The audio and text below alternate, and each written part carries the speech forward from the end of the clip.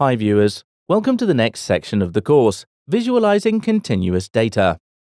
Our objective with visualizing time series or continuous data is to display visualizations that assist viewers in understanding the magnitude and direction of the series. In this section, we will generate a candlestick plot, interactive candlestick plots, decomposed time series, violin plot, quantile plot, density plot, and simple correlation plot. Then we will plot a regression line. Finally, we are going to construct a box and whiskers plot. Now we move on to the first video of this section that deals with generating a candlestick plot. In this video, we are going to generate candlestick plot. We will also explore some of the useful options available with the packages, such as adding bands, moving average, and volume information. Candlestick plots have been widely used to display time series data related to financial markets. They're a combination of line charts and bar plots. A single candlestick is used to display the high, low, opening and closing prices for a single security for a given time. The difference between the open and close is shown by the size of the body. The highest and lowest trade prices are indicated by the upper and lower wick, respectively. A wick is the straight bar at the top and the bottom of the real body. Candlestick plots are used for technical analysis of the market. They help in understanding trend. Many a time, technical traders would use candlestick plots to observe and predict reversals in trends. If the size of the candlestick starts getting smaller, it may indicate a dying strategy. They are widely used in financial markets, foreign exchange markets, and commodity markets. In order to generate a candlestick plot, we require to install and load the quantmod package. Let's install quantmod package using this line of code. You can see that it's being installed. Now we will load this package by applying library function. You can suppress the warning messages by typing suppress warnings library quantmod instead of library quantmod. In the videos of previous sections, we imported our data from a CSV file saved in our current directory. However, in this video, we will import our data using the getSymbols function in the quantmod package.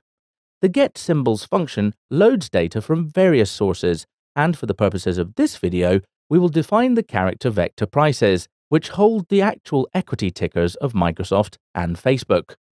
So this is the line of code to import price file using getSymbols function. Let's run this code. The only argument required by the getSymbols function is a list of symbols defined. The getSymbols code will download two sets of data, namely Facebook and Microsoft. Let's run this function. Here you can see that both the datasets have been downloaded, that is Microsoft and Facebook. The data downloaded will be in the XTS format. XTS stands for Extensible Time Series. We can explore the data using the head function by typing head MSFT or head FB. Let's print the data. You can see the data of Microsoft. Similarly, you will see the data of Facebook by printing the head FB function. The data consists of 6 columns, that is, open, high, low, close, volume, and adjusted. The data is downloaded from Yahoo Finance. Next, we will generate a simple candlestick plot using the chart series function. Here is the code to apply this function. The chart series function uses the XTS format to read the file and plot the candlestick. The first argument in the function is MSFT, which is data in the XTS format. The name argument can be used to provide a heading to the plot. In order to remove the clutter and make the plot more readable, we will suppress the tick using minor dot ticks equals false. We have also colored our background in white using the theme argument. Time to observe the output. So let's run our plot. Awesome! You can see here the plot, which is generated using Microsoft dataset. The candlesticks generated with the quantmod package either have the candlesticks filled with red to show a loss or green to show gains. A gain is identified when the daily opening price is higher than the closing price. So there's more to it. The chart series function can further be exploited to bar plots and line plots as well. We are using this line of code. Each line will generate a different plot in R. Viewers should note that they can also plot various technical trading tools along with the plot using the TA argument. Now we will run this code and view the output. You can view the plot in full screen mode. Let's run the second chart series and you can view the changes in the plot. Next, running the third line of code. Here is the output. Finally, running the fourth chart series.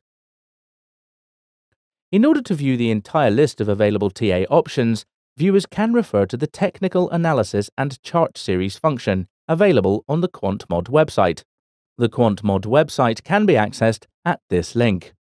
The link provides various examples of using the chart series function.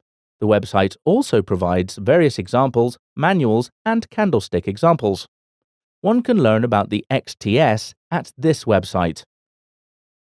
Historical prices for Facebook downloaded from Yahoo Finance can be observed at this website. In this video, we have generated a candlestick plot.